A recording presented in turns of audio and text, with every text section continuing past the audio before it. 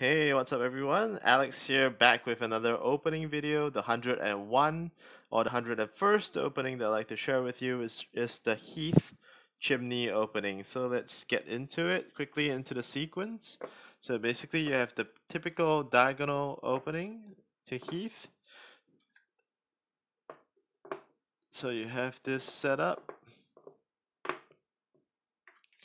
And then basically black jumps into Heath. So over here, we've covered the kind of the rotated sailboat opening over here, and also the Ben Seeley counter Heath variation. And now we want to talk about the Heath Chimney, which follows up with this move to f4 over here. So basically, what this does is create a shape that is almost like a rotated chimney, almost looks like a lollipop of some sort, but basically it's a solid shape. The score is actually pretty even. So I would say both players need to kind of coordinate. So it's more, this kind of opening happens when a white player plays the diagonal opening and then followed by a black player playing Heath, and then this kind of opens up the opportunity for white to form up this shape. So I would say, this generally surprises your opponent, perhaps because this is probably the more common one, and then this is probably the second more common variation. So typically, black has a couple of choices here. Black can either go on either sides, just how you would typically respond against chimney, or you can cut across, something that I like to call, kind of like a hamburger or a hot dog kind of opening. And then of course, white is possible to play either this move, or this or this.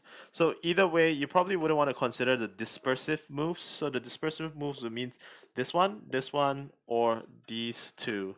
The one that is more compact and the inner ones are probably the higher priority and the better rating ones.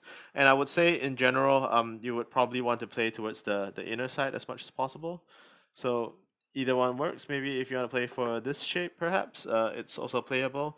So on the kind of head and tail end of this move, probably black would play a response.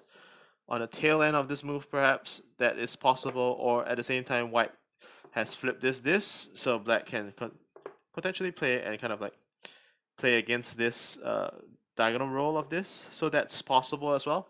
So I would say this opening variation generally tends to limits options probably a little bit more for black, make it a little bit more counterintuitive. And at the same time, for white, if you choose to play this one, it's a reduced advantage for yourself, I think slightly, and also it's generally difficult to follow up. So I'll leave it to you to kind of check this opening out to see whether that suits you. But I would say, as white, as a diagonal player, I've actually played this a few times just to get a sense of it. I feel that there isn't any inherent benefit in playing the Heath Chimney as compared to maybe the typical Heath or even the CD counter variation. So I would kind of put this as a lower priority opening as opposed to the rest. I generally find that this kind of rotated chimney or Heath Chimney basically opens up more opportunities for black in general, perhaps, even though it's kind of open and both players tend to find it a bit more difficult to play. But anyway, if you find this opening useful, just go ahead and try it out for yourself, and hopefully it suits your player style. Thank you very much for joining me, and I'll see you at the next one. Goodbye.